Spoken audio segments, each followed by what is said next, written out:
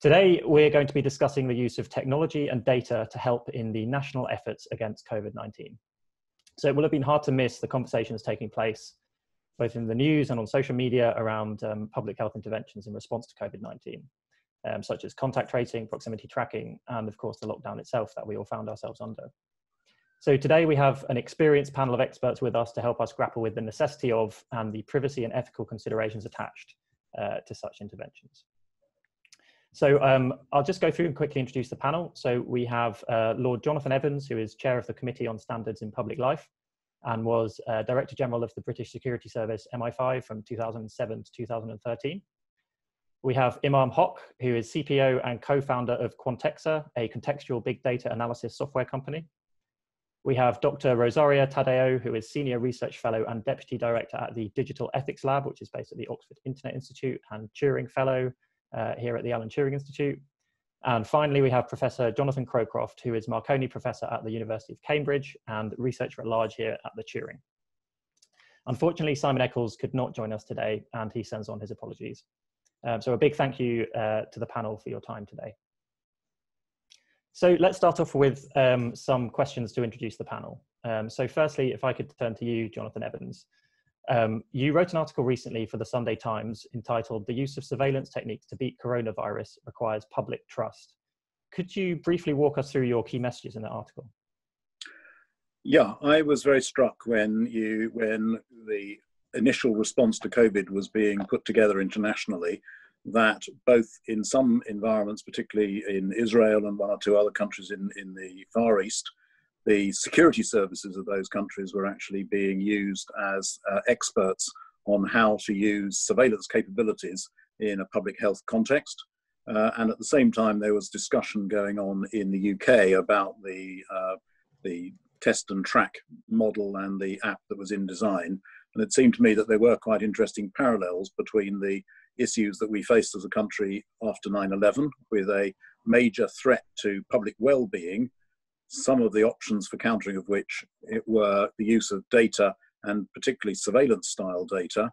And the experience of the intelligence community and the police was that unless you establish that at an early stage with a proper statutory basis with public consent, then you may well find that public trust can be undermined in the longer term. And I thought that was the important message to get out at that point in the debate. Fantastic, thank you, Jonathan. Imam, you have strong experience in bringing together disparate data sets and in enriching data with external sources. How do you think these techniques could be used to help us counter COVID-19? Yeah, it's interesting because if you think about the data that government actually has access to today, there's the electoral register, there's HMRC has all the employees of all companies, you would have schools, pupils, you could have hospitals and hospital employees and people who go to hospitals, and you can infer an awful lot from that data, who might travel from their home to a location where they work, whose children go to what schools, who may be in which hospital. So when you join all that together, it becomes like a large sort of interconnected network of relationships. And on top of that, typically what people do is they build models. So we're familiar and used to building models for things like tax evasion, insurance fraud, which was something done at a UK scale, anti-money laundering. Obviously, you know, some of the banks we work with, we see HSBC, it's mentioned here as a sponsor. We process 50 billion records there, every single transaction. So it is normal practice to do this for a set of given reasons. For COVID, that information that I just described could actually give you, without getting down to the granularity of using mobile tracking devices, but at least en masse at company by company, school by school, hospital by hospital, town by town, you know, nursery by nursery, elderly home by elderly home or care home, you could see a big picture, and you could lay over on top of that instances where people have tested positive or not. You could infer the different R numbers. You know, a nursery might have an R number of X, whereas a office business might be Y, and a building site might be Z. But all that data is actually available without getting into the complexities of tracking. In the past, it's been a question for the ICO, the Information Commissioner, as to, is it worth that bringing that much data together to tackle a problem, is it proportional? And what will people think about it? And people often give their data up, particularly if there's a benefit to them, particularly in the commercial world. You think about every time you're shopping and you've got a club card of some description, you're sharing a lot of data. So I think there's an awful lot that can be done here. And it's not beyond technology, it's more a question of the legal gateways and the public interest and the public consent effectively and trust around that. Fantastic, thank you, Imam.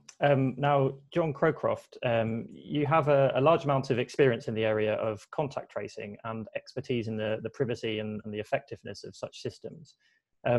Could you provide us with an overview of your previous work and how this has been informing the current crisis? Yeah, do you hear me okay? Yes, we can hear you okay. Great. So we worked on this starting 13 years ago. We were interested in whether people's real world social lives were reflected in their online social lives. So we decided to directly measure the encounters between people by using a Bluetooth sensing between phones. And we built a thing called FluPhone, which actually tracked this. In the process of messing around with this, we were contacted by the London School of Tropical Medicine and Hygiene and Health Protection Agency UK, which is sort of public health people, because there was an H1N1 epidemic, and they were interested in understanding what was actually happening at a detailed level. So what we just heard about from Imam was a really great description of sort of this aggregate level of understanding you can get, and quite fine grained, but we were really drilling down to the individual contacts, and that gives you some really interesting things if you know more things about the individuals. For example, do young people with low symptomatic behavior, they exhibit very few symptoms, infect elderly more than each other, or not. We just don't know that. And if you can measure the specific encounters and then look at whether somebody was infected and somebody else is allegedly susceptible, then what you see is important. All kinds of other things can be found out, but particularly you can also follow up that when somebody has been tested, you can go back through their contacts, which may be recorded in some way, perhaps in a decentralized or a centralized way. In our case, we recorded them in a centralized way, went through medical ethics, we had approval, we had explicitly listed who was going to be looking at the data, why, and that the data would all be deleted at the end of each period. That was all clear in our protocol. Which the NHSX people could have read. It wasn't a secret. There's a direct link between their app and what we did. In fact, John Edmonds, who is on stage, was one of our participants in our project 12 years back. So there's knowledge of what we were doing. But then you can then trace contacts. So this is super interesting, because then obviously if you can do that electronically, you can accelerate the process which you break the chains of infection. And that's very important, particularly with COVID-19. When we were looking at this, the parameters of the epidemic, which was H1N1, was such that actually it turned out not to be so important, and the vulnerable groups, in fact, were young. Surprisingly, the elderly were not vulnerable. In our case now, we have something where the day somebody exhibits symptoms is the very high infectiousness. If you can catch all their contacts within a day, it very much lower the knock-on effect, the R0, if you like. You can reduce the effective R0 a very large amount. This kind of assumes that a lot of people are running these apps that use Bluetooth to detect contacts. That assumes that some high fraction of people that have, say, smartphones today would download and run the app. And allow their data to go into some system and understand what that meant. And of course, there's a fraction of people that have no such phones, on the order of 20%, and another fraction of the 80% that have such phones don't like the idea anyway. Same kind of people that don't give up all their data to Facebook, but probably don't even like Boots and Tesco's club card type activities, but who knows. And we have actually done a survey of British attitudes, and of course, the attitude to the NHS itself in terms of trust is very high, although that could be undermined. But there's a fairly strong belief that the right things will be done with the data in support of both the understanding of where there are hotspots, where and so on, and the understanding of what you could do in terms of accelerating contact tracing above and beyond what you do manually with the newly recruited large numbers of people to do that. So bringing that down from 3-4 days down to well below 1 day would certainly reduce the knock-on infections a lot, and potentially allow you to stay in the kind of safer operating regime of the pandemic, or sub way stuff, might even keep it down to very, very close to 0 cases if you were super fast, which would be very good. So that's what we were building, and I think that's kind of the origin of the way the NHS X app was designed and why it operates in that way. There are also some links with how fast testing works, which kind of matter, that how quickly you get your results from testing is an important parameter, which maybe we'll come back to later, because the current latency in the national system is highly variable and not great. Yeah. Okay. No, that's brilliant. Thank you, John. Just to quickly mention, we just had some technical issues with our closed captioning, but it's up and running now. So thank you. And finally, Rosaria, you've recently co-authored an article entitled "Ethical Guidelines for COVID-19 Tracing Apps." Could you briefly walk us through these guidelines? Yes, so the article starts with considering the trade-offs that might be required to use this kind of applications, whether it's tracing or tracking. So there is a lot of debate whether tracing using mobile phones data encroaches too much on individuals' privacy, and whether that's correct or not, that's fair or not. So the article starts considering how privacy is a fundamental right, but it's not an absolute right. You can have like trade-off in privacy. The point is that the trade-off needs to be justified, to be acceptable, ethically justified. And in the article, we refer to existing international documents and regulation, even the GDPR, to say that the justification of the right to privacy stays or rests on 4 principles. Necessity, whether privacy is being breached because the solution that we are considering is the one that is actually necessary to bring us forward, whether it's proportionate. So we're giving away a little bit of privacy, but in return we are gaining, for example, we're fostering our right to health, and whether there are scientific evidence to support the efficacy of these moves, and whether these solutions which are breaching our privacy are going to be temporary, so they're not going to be without the sunset clause. On the basis of these 4 principles, we develop a set of guidelines which have the goal of answering 2 questions. Are we developing the right app? And are we developing this app in the right ways? And of course, these are not binary answers. There is more of a modularity. They define thresholds which can then be more or less acceptable depending on the cultural, the legal, the situational context in which we are. The key point I want to stress of this analysis is that there is a triangulation between protecting privacy to ensure that the app will actually foster privacy, but also equality and fairness, trust, fostering trust, and actually the efficacy of these methods. If privacy or rights are breached too much, if we cannot protect privacy, equality, and fairness, well, we lose trust in public institutions. And that loss of trust can be actually quite permanent or lasting in the long term. And this can impact the uptake of the app and the efficacy of the app. We've seen this already in Australia or in Singapore, for example. So it's this triangulation which shows us the need to consider why, how we are breaching privacy, but also the other 4 principles, and how we can make sure that we do this in the right way. Fantastic. Thank you, Rosaria. And we'll definitely come on to expand upon some of those points as well. So to start off with, and this was quite a nice segue, let's talk about the effectiveness or the efficacy of digital tracking and tracing.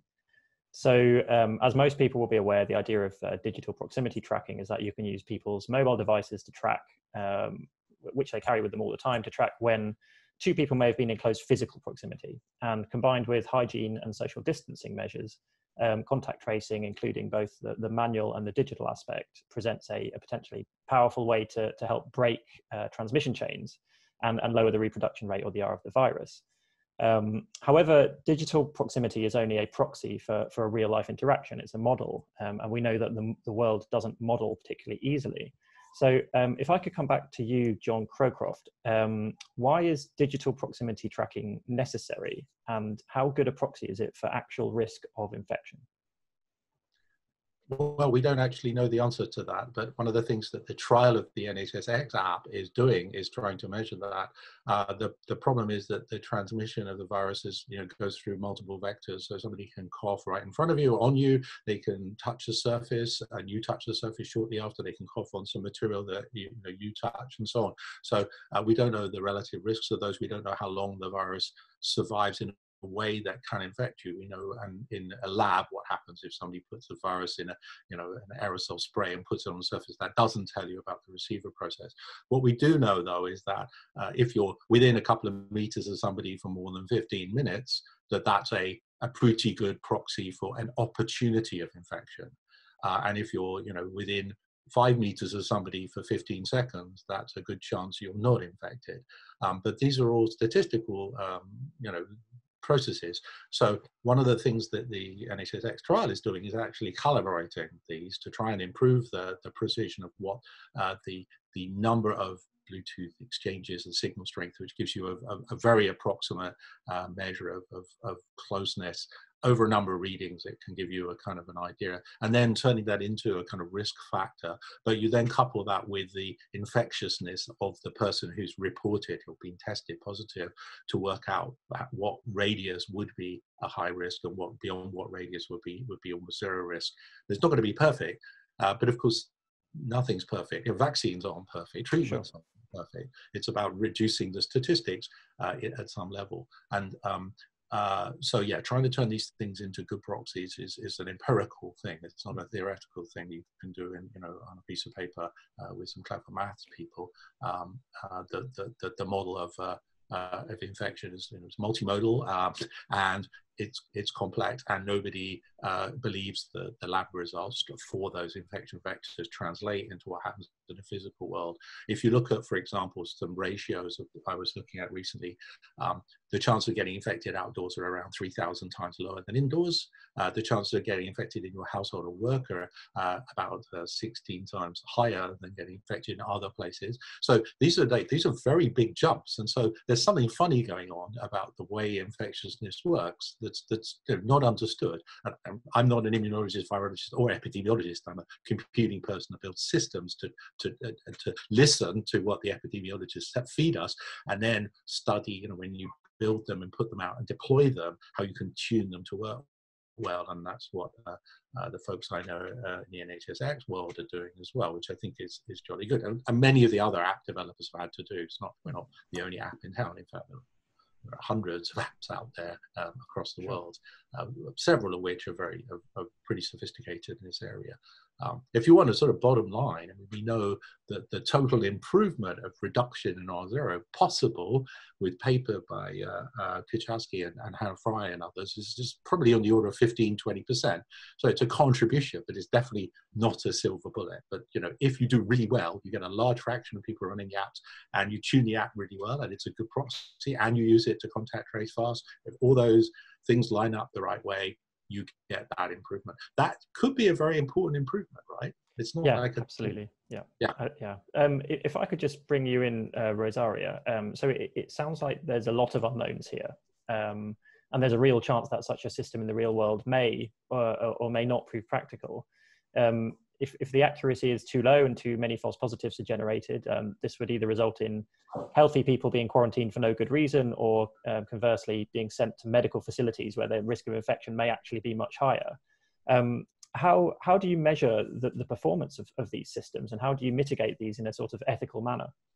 Yeah, so you're correct. The risks are all the one that you mentioned. There is also a sense of a risk to enabling a false sense of security. People might feel they're safe because the app is not flagging up anyone who might be infected in the previous day. But if an app, for example, is not based on medical or official testing, it's hard to understand whether you really actually encountered or did not encounter people who had the disease, and so on and so forth. There are risks that you are referring to before in terms of whether Bluetooth can be accurate enough. Bluetooth models distance, not proximity. So if I'm close to someone behind the wall, that still counts for the Bluetooth analysis, not actually for what it does not provide the information we're looking for.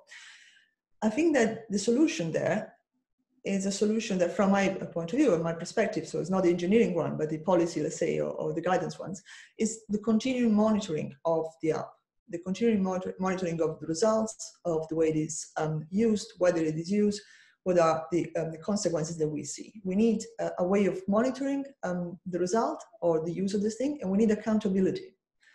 We need someone who's responsible for collecting data, assess whether these data are going into the right direction, and then make a decision whether continue, whether change, whether stop the app. There has to be this kind of assessment and monitoring, which is constant. Let's not forget that the pandemic is a fast changing context. We don't know very well the biology or the virology of the virus, and we don't know what we don't know in terms of how the situation can develop. And digital technologies play a key role in this context because they can help us, as John was telling us before, but they also very much, their uptake, the way they impact on society is very much culturally dependent. So we're adding an extra variable in a context which is already very complex. It's not possible, it's not fair as well, or correct, to inject this new technology into society and forget about it and let it run as if it was perfect. And let's not forget one thing, that this whole business, this whole introducing an app, encroaching on people's privacy, ask people to sacrifice some of their right, is only justified if the app works. If the app doesn't work, there's no need to have it there. So making sure that the app works, monitoring whether it's working, and being able to intervene when it doesn't is a key ethical aspect to keep in mind. And it's a key ethical responsibility of public institutions. Yeah, fantastic. So, okay, let's move on to trust and oversight. So evidently for such an intervention to be most effective, both consent and trust are required from the public. So Jonathan Evans, if I could turn to you. So you have a vast experience in working at that intersection between privacy and security, and in the importance of legislation in the authorization of intrusive powers. And if I could just very briefly quote your recent article in the Sunday Times, you said, tough surveillance powers are acceptable where there are equally tough oversight and accountability that ensures the powers are applied lawfully, proportionately, and only where necessary. Off the back of this, do you believe that dedicated legislation is necessary to authorize such a novel and unprecedented public health intervention? I think if we're talking about the NHSX app, then I don't think that's required. Decisions have been already taken to go down a relatively modest path in terms of intrusion into privacy, in my view, particularly the fact that this is voluntary. You could envisage, and in some countries we have had, systems which are not as voluntary, where they can be imposed centrally without your volunteering and downloading an app. You don't need to download an app in order to monitor the location of somebody's smartphone, etc., self-evidently. So we're already in a situation which I applaud, that the NHS and government have decided to go for a relatively unintrusive model as to how to do this. And I don't think you need separate legislation for that as far as I can see. I think I would also call out the fact that the NHSX have been quite open about the way they've been doing this, which I think is critical. They've been clear about what they're trying to do, how they are doing it. The source code has been published. They've got an external panel for ethical review. So I think all those things are encouraging as far as public consent and public confidence are concerned. I think the accountability issue, I would be encouraged if there were a clearer external accountability for whether this is working, how the trade-offs are being made. Not suggesting that they're not being made in a proportionate way, but this would, at the moment, this looks like it's kind of checking your own homework by NHSX and by government, and it would be reassuring, I think, for the public if there were some form of external independent scrutiny of all this in order to say, assuming that it is accurate, yes, this is fair. And I think that is something that at the moment we don't have, and potentially something in terms of a redress mechanism for those who feel that this hasn't worked right for them, although that's much less needed, I think, where you have a voluntary download arrangement rather than a centralised top-down surveillance model, which we have not opted for. Yes, fantastic. So if I could turn to Imam now. So there are obviously parallels here to other areas in finance and in sort of security and defence. What are your thoughts on the sort of accountability bit? Yeah, so the first thing I guess you've got to realise is when you're dealing with risk, it's a multi-layer response. It isn't a single silver bullet system that will solve everything. So that makes the whole landscape far more complicated because you're not just looking at this one system is that accountable, this one approach?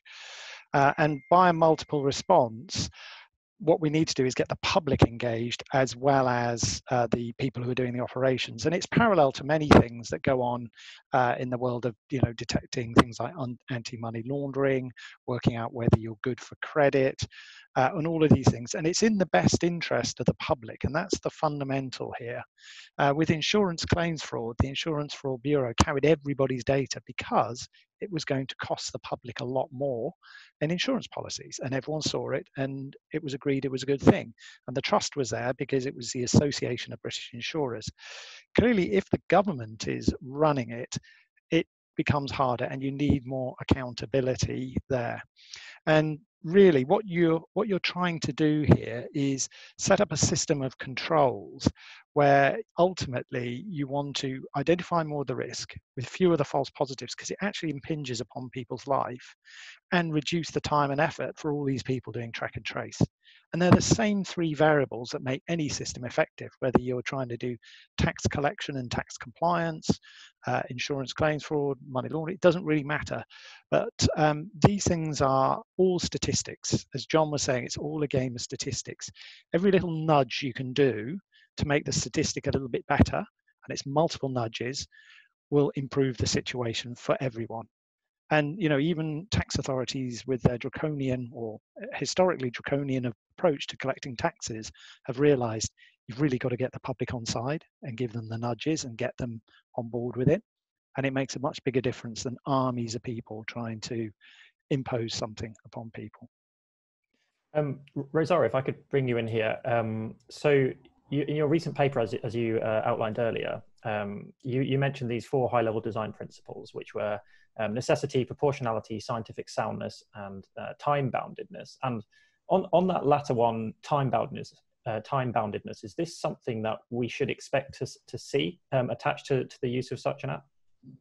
Indeed, that's crucial. The app is only justified because we need to mitigate the crisis. It loses its justification when the crisis is over. So there has to be a sunset clause somewhere, at some point. It has to be explicit. There is to be a clear information about when the app might be disposed. Of course, this is something that has to be defined following the scientific advice. So we might expect that government sets a date, and then in 6 months we need a few more extra months, or we might be able to do that earlier. But some kind of indication has to be provided in this sense. In the same way, it goes back to the point of being able to monitor the impact of the app on society, and understanding, for example, what are the conditions to remove this app from societies as well, but also what we're going to do after it. So what we're going to do with the data once we have collected them. Are these data going to be deleted, disclosed, or disposed? Who's going to have access to this? Is it going to be just scientists, or are we going to allow third parties to access this data? These are very sensitive data, and irrespective of whether they are identifiable data or not, whether they are anonymized or anonymized data, they pose serious risks for individual and group privacy, because they tell us about our relation to a condition who will impact our health status in the medium and in the long term. Suppose we find out then in 5 years, people who have been affected by coronavirus are going to develop serious health, or mental health, breathing, whatever health conditions. How do we make sure that we protect that category of people, irrespective of their identification, against possible discrimination, unfair treatment, and so on and so forth? So it's not just about identifying a date when the app will be off, let's say, our mobile phone. It's also identifying what will happen to the whole infrastructure we have built to support the app once the app will not be necessary anymore. And this is a key point with respect to the protection of individual rights, something that I would like to see discussed a bit more, to be fair. Sure. So we'll come on shortly to talk about the voluntary nature of the app. But if I could just ask John Crowcroft his thoughts on the time-boundedness and the sunset clause. Yeah, I'm a little bit alarmed actually at the manual contact tracing. NHS has declared how long they're keeping the data there of your contacts. So keeping your personal data as part of your health record that you've been infected and recovered is clearly useful if there are long-term implications. But the manual data is for your contacts, which includes the names and addresses of people, have been kept for 5 years. I cannot see any epidemiological reason for doing that. And then with the app, which is to accelerate contact tracing, but then feeds into the same requirement for epidemiology. The contact tracing requirement is, 5 days. I mean, if you don't get people in 5 days, the manual people have beaten you anyway, so that's completely silly. But let's say 30 days. The epidemiological need for this data is clear, but it's statistical, and you analyze the data for figuring out the SEAR parameters, and you improve them, and you improve matching them to compartments in your population, your age groups or relative age groups of susceptible, infectious, and exposed, and so on. And all these things are understood, but that could be done in one pass, again, within a month. And so there's no good reason for this. And in fact, I'm actually alarmed from the ethical perspective, because the implication is an open-ended requirement to, oh, I just didn't think of this before. That is completely against medical ethics. That is not a thing you do. You say what the data is for, from the get-go, and that is what you use it for, and then you don't need the data anymore. And we have very clear needs for the data on an urgent basis.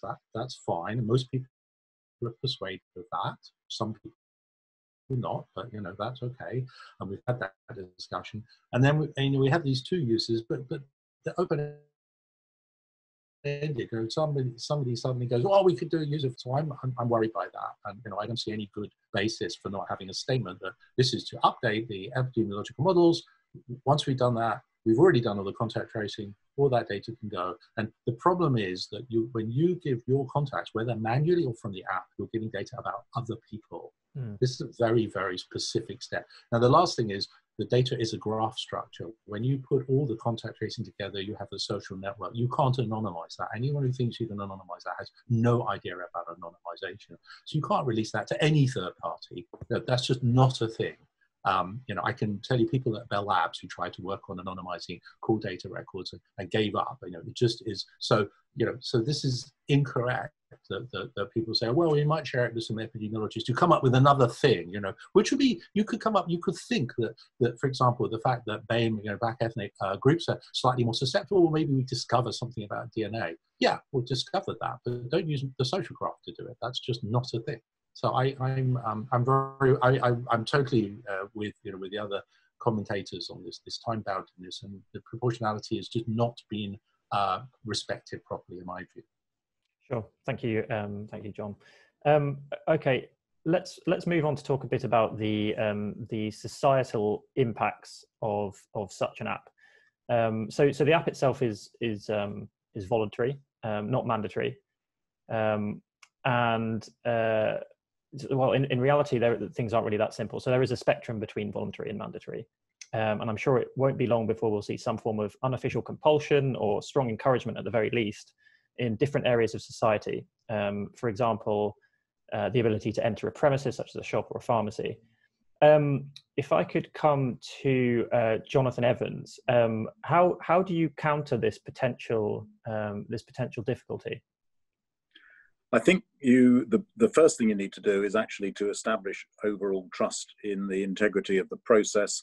This is why I think things such as redress and accountability and independent accountability are so important, because it's one thing to ask the public to trust the government, but you'll probably have even more success if they can trust somebody else to make sure that the government are doing what they say, and that I think is a very important part of this.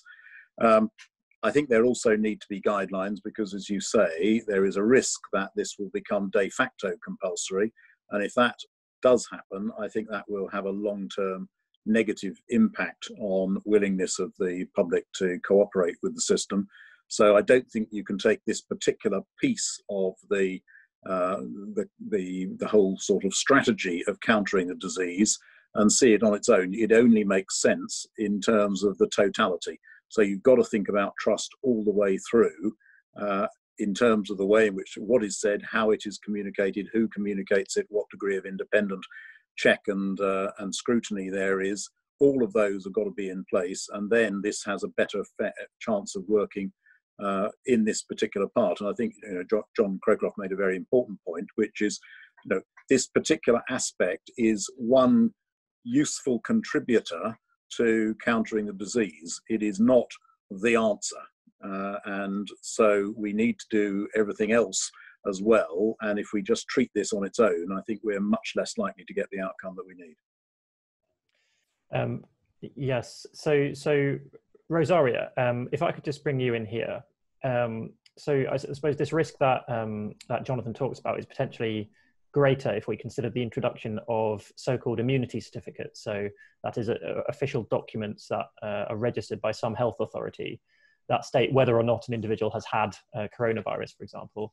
Now, putting aside for a second the fact that it's not clear the extent to which immunity to coronavirus actually exists at the moment, are immunity certificates an effective and, I suppose, maybe more importantly, an ethical way to counter the virus? I think that the key point there is attaching the immunity certificate to digital technologies, to the app specifically. We have ways of certificate whether you have been vaccinated against the disease or whether you've taken the right preventive measures before going in certain places. The point is to link that to a digital device and to link the two things, the certificate, the digital device, to access key services in society. This is where the ethical problems emerge. And this is where the trust gap broken, because it shows that public institutions are not doing the right thing. They are not behaving fairly with respect to the whole population. The issue is that in the UK, for example, we have 20% who don't use smartphones. Some of the apps that the NHS is planning might not be able to work on some versions of Android and Apple phones. That means that there is a chunk of the population, 20%, who might not be able to access the tube, the train, the airport, the office, because they don't have the right access to the right technology. It's a way of cutting out a big portion of the population. How do we address that? So this is the question that we have to face. It's not so much whether we want to have immunity passports, whether we can attach immunity passport to a specific access and ability to use a certain technology. Let's not forget that the app in itself requires being able to install the app, being connected with 3G or Wi-Fi. That requires some level of digital literacy, which are not, unfortunately, as much as the UK is an information society, mapping one-to-one to the whole population. So the question is, how do we make sure that we can support access to key services, healthcare, education, work, transport, you name it, independently of whether we have access to digital technologies? And if we realize that we cannot do it independently, then how we expand the scope of people who can have access to these technologies and know how to use it? That's the problem. And the other problem is that you're right in saying that voluntarily has quite a range of possible implementations. To be purely voluntarily, the app has not to be attached to any form of reward, whether it's endogenous or exogenous, because at that point it stops being voluntarily. If I need the app to go to work, well, that's not voluntarily anymore. And so the data I'm giving away, they are not given away on a voluntarily basis. And so this is a very important fundamental question. Trust is not breached because there is no accountability. Trust is breached even before that, when public institutions show to try to can, so to speak, individuals and citizens, when they don't behave in a just, fair way. And this is one way of doing that, for example. So this is very important to keep in mind in this respect. And the other aspect I wanted to touch upon, just to agree with John Crawford, the risk here is that we enable, through digital technologies, the definition of a very specific social graph, the ability to run a very in-depth surveillance on citizens, which might be out of proportion without having the necessary benefit. So it's important that we navigate this path to harness the potential of the app, which is exactly the one of helping us mitigating the pandemic. But also we do this in a fair, right, proportionate way, which I'm afraid to some extent are not, all the conditions are not really met at this point. Sure, thank you. Let's move on at this point to our final topic of discussion today, which is on the ongoing debate on centralized versus decentralized implementations. So broadly, there are two ways of implementing a digital contact tracing system: centralized and decentralized. In a centralized system, generally the interactions between people are calculated in some central location and in an anonymized or pseudonymized way. In a decentralized system, these interactions are calculated on an individual's device. There's two very different trust models here, which both have their pros and cons. First, before we talk about the approach that NHSX have gone for, Imam, if I could bring you in here, we tend to see a difference between the trust people have in tech companies and their willingness to pass over data and the government when it comes to the processing of such data. Why do you think this difference exists, and is there anything that the government approach can do at this point to really leverage that difference? I think it's an interesting question, and even before technology companies, there was always the question of trust between a commercial organization versus government. We trust the telephone companies to know every single call we make and who we make it to. We don't trust all that data to be handed over en masse to government. And that really comes down to people's fears about what government may choose to do with it beyond its initial claimed use case. The technology company question is an interesting one. They all sort of started out as being the sort of new, interesting organizations, not too authoritarian and this, that, and the other. But actually now you start seeing cracks occurring where people are concerned about, what exactly is Facebook doing? People are concerned about some technology companies that have reputations within certain very highly secure environments and those sorts of things. So I think that the question of trust, transparency, and behavior are critical.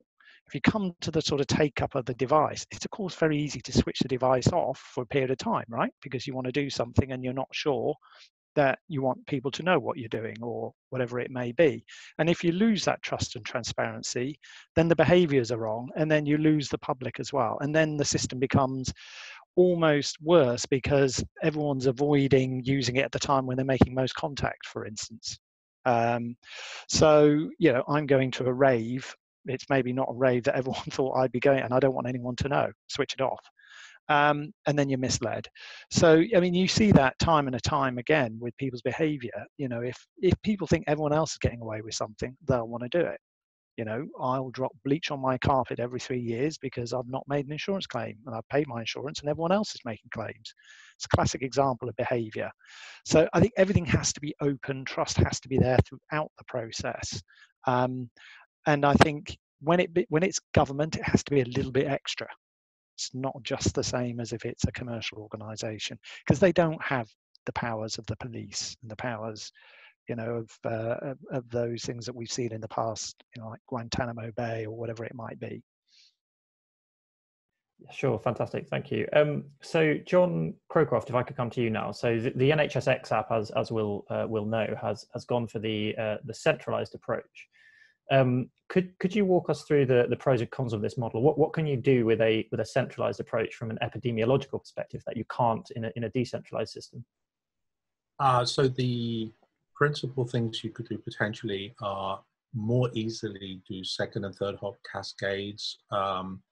You can in the decentralized, but it's very, very tricky. So essentially, if you find somebody who tests positive, you find their contacts, you find their contacts contact, and their contacts contact, you walk the graph.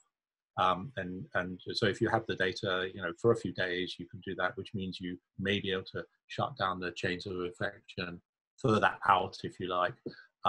You can also, with the centralized data, potentially more quickly tune the Bluetooth proximity detection algorithm and also the self-diagnosis, if there's an interface which lets people go through a menu of checks.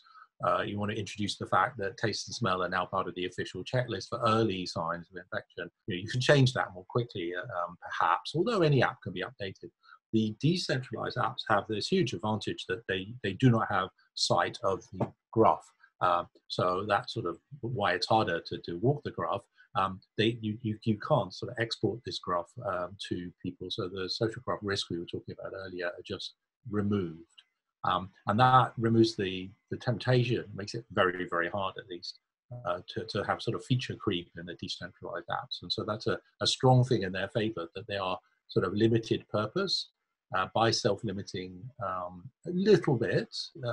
They're kind of they're a little bit myopic, if you like, but they achieve the principal goal of contact tracing at one hop and possibly further. You have to be super clever about it, and I have had conversations with people in the DB3T architecture group, and you know, they convinced me they could, but you know, but that is in their favor, and the privacy side, the sort of governance side, that makes things harder. Whereas the centralized system, if we trust the agency with the database, if they expire it and they do a bunch of things which they currently don't do enough of, then they have certain small advantages. Again, until we quantify that, we don't know how big those advantages are. But they're second order by definition, so they're not massive advantages, but they are there. Epidemiologically, it's not clear that you need anything other than the data associated with an infected and susceptible person about whether the infection happened. So at what stage is the person who infected somebody else? It's important how infectious they are, and then how susceptible the other person are. That it's not clear that centralized and decentralized makes any difference to their ability to do that. So updating our understanding of the vectors that are most effective and the overall parameters, and then therefore, for example, the success of interventions as well. Simple things like the rate of contacts, you know, would be a number you can extract from either system. So there's no advantage in the centralized system with regard to the sort of general or specific epidemiology as far as I can see. So they're Sure. kind of, yeah, okay. So we've got a couple of minutes left before we'll move on to the Q&A, but if I could just finally come to Jonathan Evans. So generally, so if you look at the supporters of a decentralized model, this includes Google and Apple, who have recently devised their own interface to allow the design of such decentralized systems. What role do you think that tech giants such as Google and Apple should have in influencing approaches to public health interventions, such as contact tracing for COVID? Is there a risk in handing over a novel source of data to the tech giants, who generally operate with less oversight than a public body would? Well, I think there's a risk. The question is whether you can satisfactorily manage the risk, either contractually or in other legal ways. There's no doubt that the capabilities that some of the tech firms bring, the tech giants bring, are in a class of their own in some areas, and we don't want to deny the health service the ability to use those sorts of technology. But it needs to be done with awareness of the risks. It needs to be done with due accountability. We need to think carefully about impacts. My committee, the Committee on Standards in Public Life, issued a report on AI and public standards earlier in the year, and we had a number of conversations with the health service and with health practitioners, and there's no question that technologies, including DeepMind, etc., can contribute massively in this area, but there are risks, and sometimes the government and some other parts of the public sector walk into some of these relationships without necessarily understanding the full nature of the risks, either commercially or ethically, and that's, I think, where the problems arise. Sure. Okay, thank you very much, Jonathan. I think we should probably move on to Q&A now, because there's plenty of questions that have come in. Thank you all, and also feel free to sort of submit as we go forward. So firstly, there's a question from Victoria Young, who says, what are your criteria for the discontinuation of contact tracing, and what free choice would participants have in relation to their ongoing participation in the event of a resurgent epidemic? Rosaria, would you mind taking that one? I'll try. On the criteria, I think this is something that scientists should have a say in it. Certainly, we want to make sure that the app is discontinued because there are scientific reasons for doing so. I think it's a decision that has to come from the policymakers on the basis of scientific advice. And it's something that we might witness the opposite phenomenon. So it's a low uptake or it's a slow uptake, and then it's also very hard for the public to give it up because it pushes for a sense of security. But hopefully that might be a debate that, there might be a debate that takes us to that point, and we might be able to have a coherent response from the policy guidance. But the key point is that it's a decision that has to be scientifically supported. The same way is a decision that has to be scientifically supported when we decide to use this kind of apps. Sure, thank you. I've got another question that's directed at Lord Evans. So what is your opinion about the European Commission's suggestion of cross-border tracking applications? So about creating national tools that could communicate with each other across Europe when lots of people regularly cross borders. What do you think the UK's position on this would be? You could answer that question in a number of ways. My guess is that the British government's response to that would be unfavourable, but that may or may not be for public health reasons, given the European context. But I mean, first of all, it's surprising to find the EU proposing this, because obviously data protection issues loom extremely large in the thinking of particularly the European Parliament. So the fact of an international tracking system is kind of surprising, although I guess that the counterbalance to that is that the current closed borders also breaches a very important principle for the EU, and therefore there's a kind of balance of disadvantage that they're trying to kind of reach the right point on. If you're going to do this, you need some form of regulatory framework which is going to be acceptable to all the different countries, which would tend within the European context to suggest a centralised regulatory framework. Again, I can't see the UK wanting to go down a path which tied our system into a European regulatory framework, given the current political climate. So it makes a lot of sense if you're trying to reopen borders in Europe. And I think that, there is a big political impetus for that within the EU. But I personally think it rather unlikely that the British government in the current configuration would be keen to jump into some kind of international collaborative model of this sort, given that it would have to be centrally regulated in order to work at an international level. Okay, thank you, Jonathan. We've got another question in. I'll pose this for Imam. Do you think that the tracking app or other surveillance practices could eventually become mandatory if there is a second, much deadlier wave of the pandemic? I think people will start thinking about what multiple layers of risk management can be put in place to manage it. And again, it will come down to proportionality. I mean, we heard a little bit earlier about this question of the importance of graphs. Graphs actually, we found in many other places, are critical in detecting what you need to detect. I'll give you just an example in this context. Imagine if one edge off the graph was someone working in a healthcare home. That might make a very big difference, but you wouldn't see that in the distributed setup. So I think people are going to have to review this time and time again. When people say sunset, I'm thinking, do we mean hibernate? Because it might come back, and it may not even be this same instance. It may be others in the future. I think the public is going to have to learn to be open-minded. It is what it is. I mean, we've been through this before with large major world wars and things like that, and people do adapt and they do learn, and eventually, they understand the basics. There's a lot of education required in this. I think that's the key.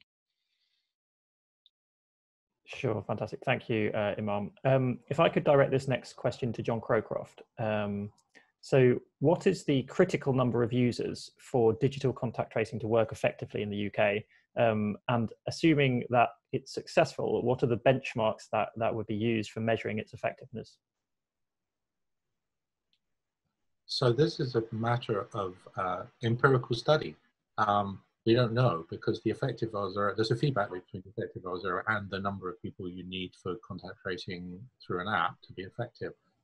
So you can't just compute the probability that some pair of people meet and one's infectious and the other one's susceptible, and that leads to an infection event, and that the tracing app was being used by both people, and then average that over the whole country, because the encounter rates between people are power law distributed, and the durations of encounters are power law distributed, which means means don't tell you anything. So I can point people at papers they want to email me about this. We measured that. It was one of the things we were doing 15 years ago in measuring human contacts, and these numbers you hear bandied about, it doesn't work unless it's 60%.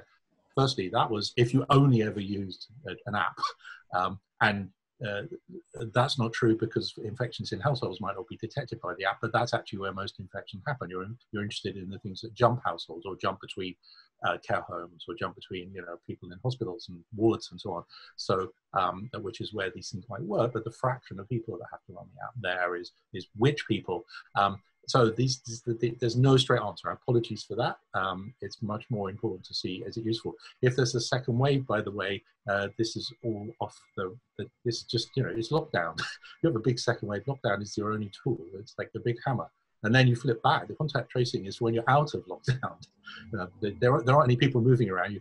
There's no contact, so that's not the issue, right? So you have to look at where these tools sit in the applicability,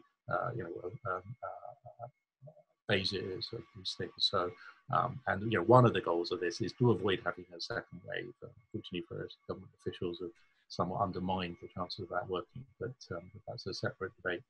Sure. Okay, and this will probably be our last question. I'll direct this to Rosaria. So we've had a question on immunity certification and how it might work.